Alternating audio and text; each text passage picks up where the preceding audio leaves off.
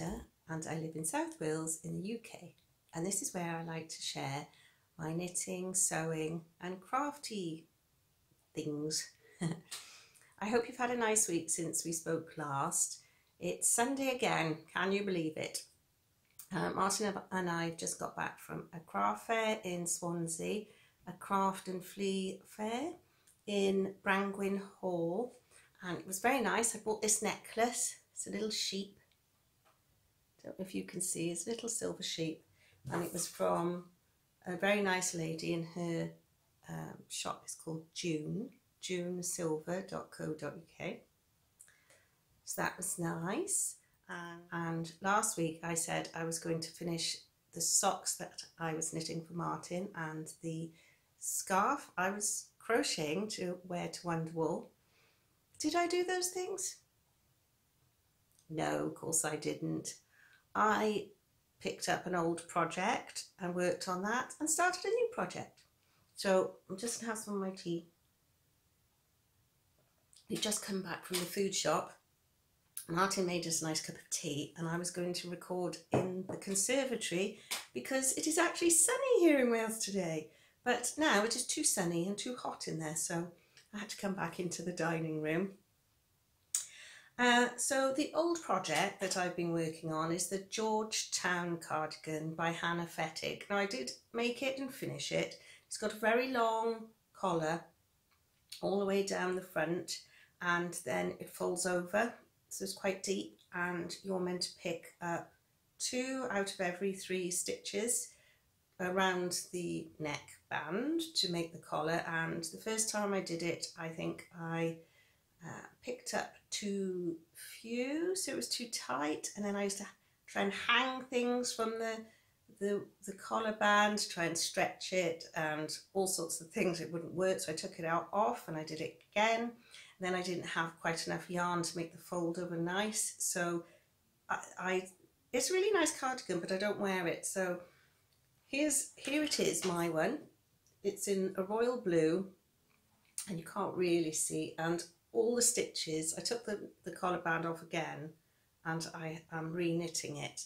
So all the stitches are on this circular needle.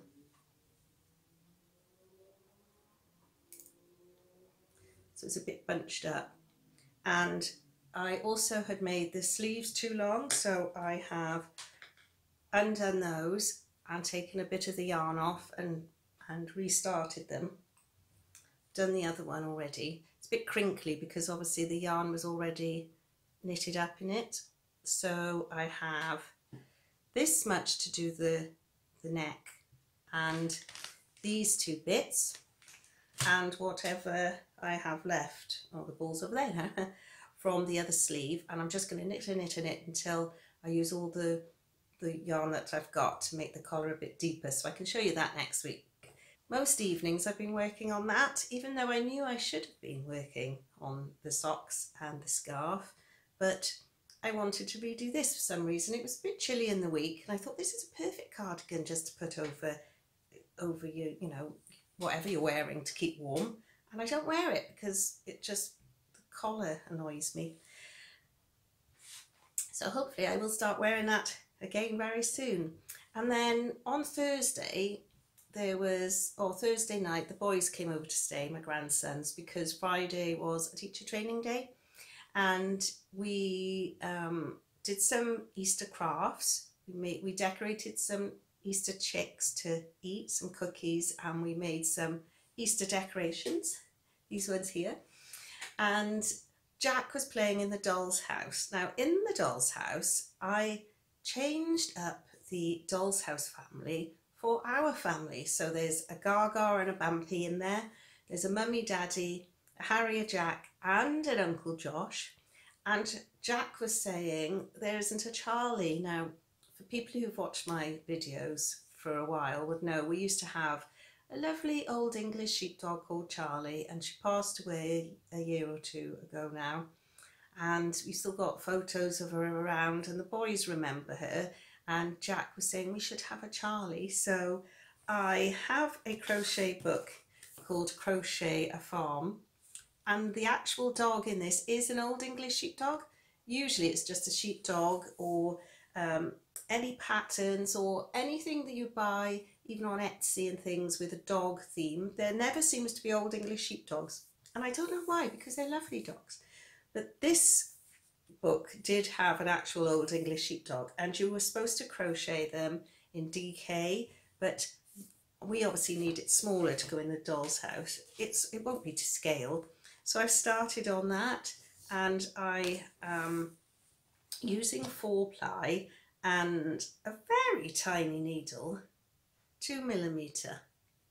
It is so fine, and I've got these two colours to be for Charlie. She was grey and, or white really, dirty white most of the time, and the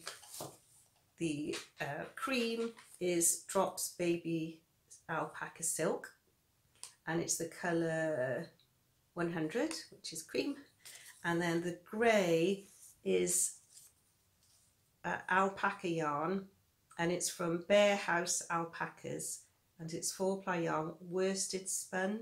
It's very nice, and it's going to be fluffy, and you have to fluff up all the yarn fibres after you've crocheted it, and it's really fiddly. And so far I have done her body, her head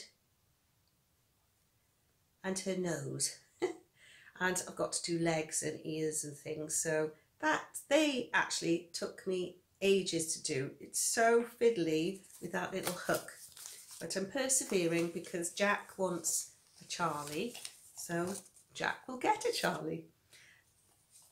Basically they are the two projects I've been working on for knitting and crochet, but I have a sewing finish in that I did cover my footstool with the fabric that I used on this lamp.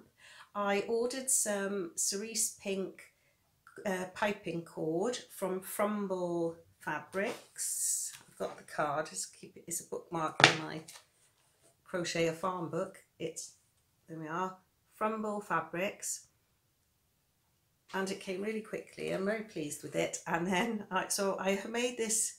I have never made anything like this before, and I've never used, I have used piping cord. I did a footstool, a puffy round one, but it was easier to do piping in the round rather than on a rectangle. But I managed it, and it's not perfect, but it looks nice on the stool, and Jack's already used it while he was playing in the doll's house. He sat on his new footstool cover, so he was happy with that.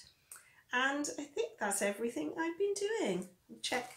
I've started writing a list rather than itemize the projects I'm doing. I've written days and what I've worked on and if I've bought anything, because I make things and do things, and then once they're done I completely forget.